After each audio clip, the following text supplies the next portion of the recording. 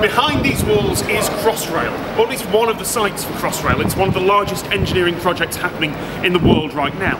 But I'm not here to talk about that, I'm here to talk about what it sounds like.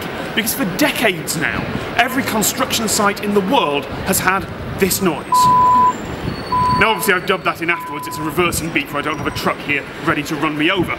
But in the last 10 years or so, increasingly, you've been hearing a different noise instead. You've been hearing this. A white noise reversing beeper. And that came out of an invention in Leeds University in 2001. It's now become the standard for most major construction projects, to the extent that Crossrail does not allow vehicles with an old school single tone reversing beeper to actually get in. So, why do I mention this? Because it's a fairly geeky fact to know. Well, two reasons. One is that it's safer.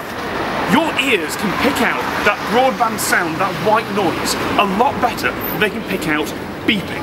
Which means that you can play it at a lesser volume, not annoy the residents around here as much, and it's safer. Because your ears can pick out that tone and tell where it comes from. A single monotone beep can do all sorts of echoey things. It's not a natural sound, your ears aren't trained for it.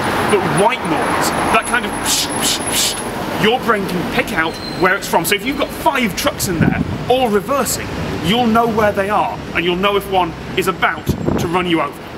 And that is something you might not have done.